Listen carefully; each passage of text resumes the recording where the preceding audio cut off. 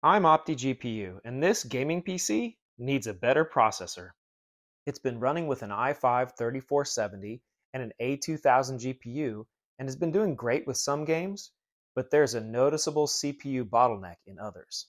So here's what it looks like on the inside. Back here is the A2000. I would recommend the A2000 for anyone wanting to convert a small form factor Optiplex into a gaming PC. This is an i7-3770S, and it's the best CPU that the 7010 motherboard will support. The CPU is tucked under here, and so in order to get to it, we need to move the optical drive and the hard drive bays out of the way. The optical drive was converted to an SSD to run the operating system and make things more snappy. To remove, just unplug the power and SATA cables and lift up on this tab in the back while sliding it back. To remove the hard drive bay, slide the lock to the unlock position, remove the SATA and power cables again on it, and it will slide up out of the way just like so. So we're removing the SATA and power cables now, and after that it will swing straight up and you can set it aside. I'll set mine right here. Now that we've exposed the heatsink, we're going to remove these 4 screws to remove it. As you can see, I have 4 gig sticks of RAM in there. The screwdriver that works for this is a 3.5 Phillips head screwdriver. So we're going to use my handy dandy toolkit here and remove these 4 screws so we can get that heatsink off. Now we can lift this heatsink up and out of the way.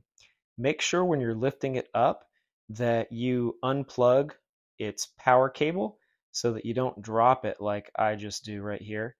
That might be bad for your motherboard. So unhook the power cable, then you can swing it up and get it out of the way. Now, as you can see, there is some thermal paste on the CPU. It's fairly fresh and hasn't really dried out, but it's always a good idea to wipe it off and replace.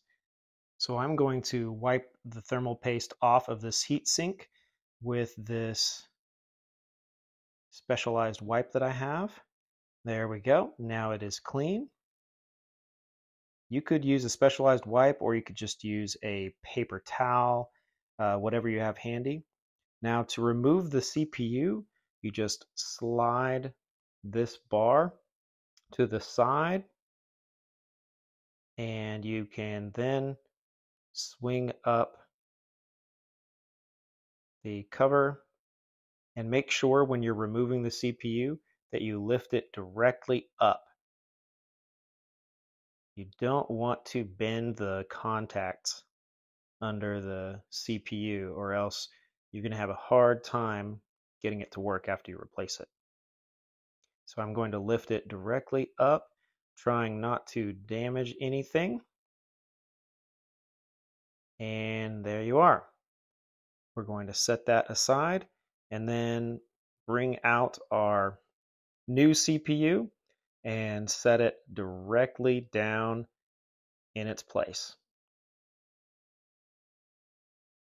So again, when you're putting it down, make sure that you are lining it up the same way the old one was lined up and press it straight down.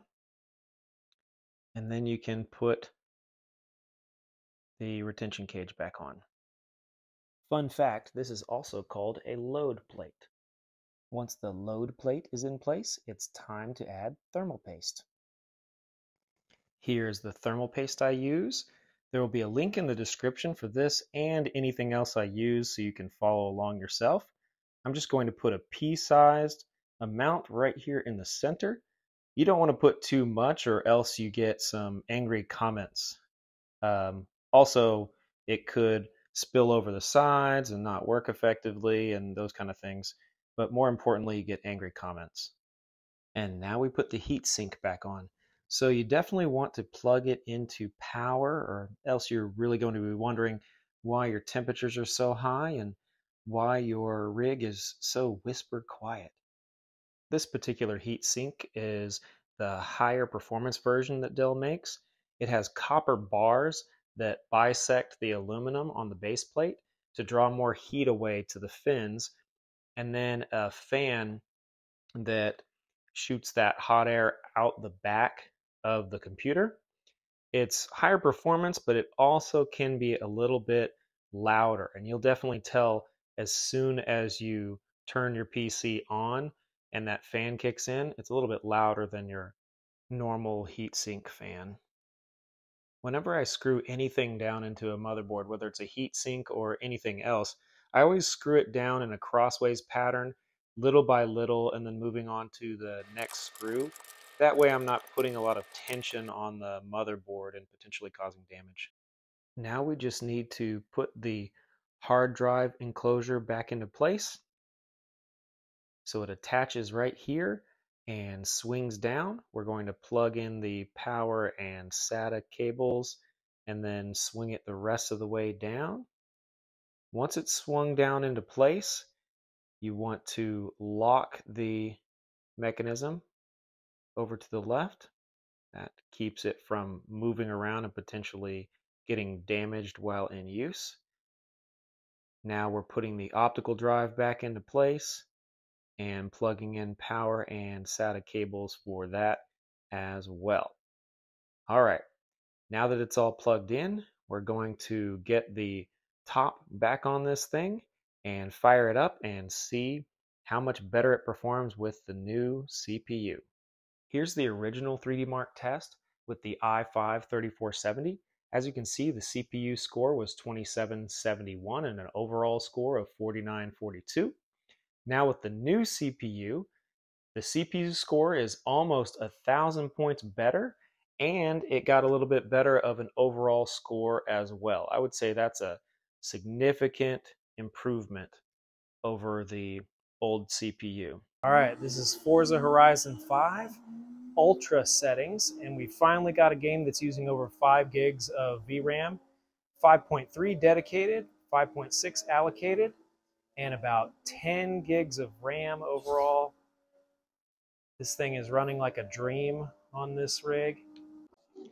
All right, this is Ultra settings with the new i7-3770 installed. The differences that I can see is it's running at lower wattage, in the upper 20s instead of the low 30s, and the CPU usage percentage is hanging out between 50 and 60% versus 70, 75, 80% with the old CPU. So the old CPU was struggling at times, and this new one is having really no problems at all, unlike our driver.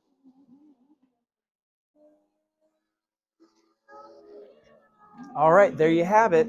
If you want to fully maximize your 7010 small form factor, you're going to want to get an i7-3770. You can pick one up for about 40 bucks on eBay or Amazon, and it really takes your gaming experience to the ultimate levels. It's not struggling very much at all to run Forza Horizon 5, and that paired with, I would say, a 2012 gigabyte would be the absolute maximum that you could take your 7010.